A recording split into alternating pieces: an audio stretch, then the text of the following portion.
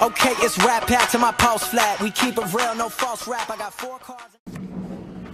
What's up, G-Fam? Giants 19-5 coming at you today on Thanksgiving with the Week 12 picks. Hope everybody's enjoying Thanksgiving, enjoying the company of the friends and family, and just picking out on all kinds of food, because that's what Thanksgiving is for, besides all the friends and family moments. So today we got all the three-headed monsters, the three-headed games today on Thanksgiving, Vikings and the Lions. I'm going to try to run through these picks as quick as I can. I'm going to pick the Vikings over the Lions because their defense is going to probably, to me, what's going to win this game. The Cowboys and the Redskins, there's no way in hell the Redskins are going to win this game. And to me, the Cowboys have been playing lights out, as much as it hurts to say that. Ezekiel Elliott and Dak Prescott have been playing phenomenal, way above everybody's expectations. So I'm picking the Cowboys over the Redskins. Steelers and the Colts. The Steelers need a win after that disappointing loss to Dallas a couple weeks ago, so I hope they can find a rhythm and just come out and beat the Colts, because the Colts, it won't be a blowout, but the Colts always do find a way to score. Saints and Rams. This is going to be a freaking wreckage for the Rams. The Rams are going to get their ass beat. The Saints, Drew Brees always finds a way to score. Him and Brandon Cooks. And that rookie Michael Thomas always find a way to score. Defensively, the Saints are terrible, so I'm picking the Saints over the Rams.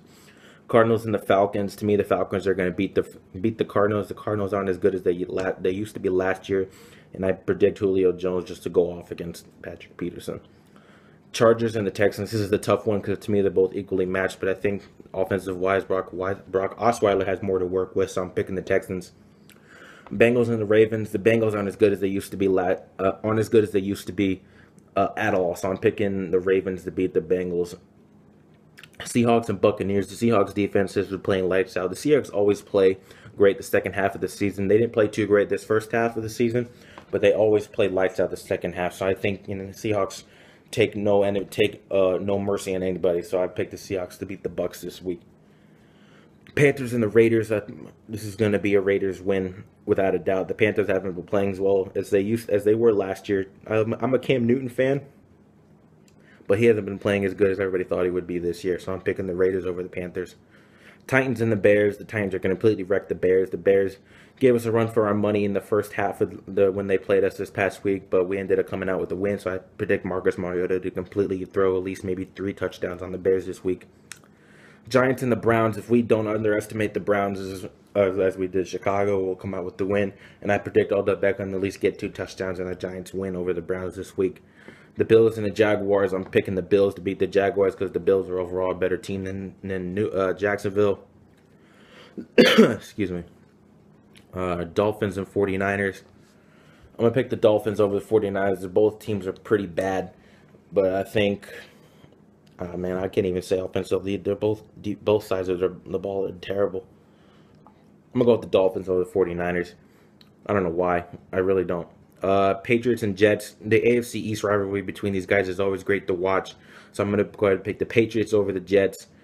The Jets haven't been playing as well as they have. The defensive line isn't good. And plus, Darrelle Revis has really been showing his age. Chiefs and Broncos. I believe that the Broncos will win this one mainly based on their defense. I believe the defense of the Broncos is just slightly better than the Chiefs. Offensively, the Chiefs are a hell of a lot better. Trevor Siemian is not the answer in Denver. I don't know who is. You should have tried to start, Paxton. Maybe he can be like a Dak Prescott for you guys. I don't know. But they need a quarterback desperately. Final game of the week will be the Packers and the Eagles.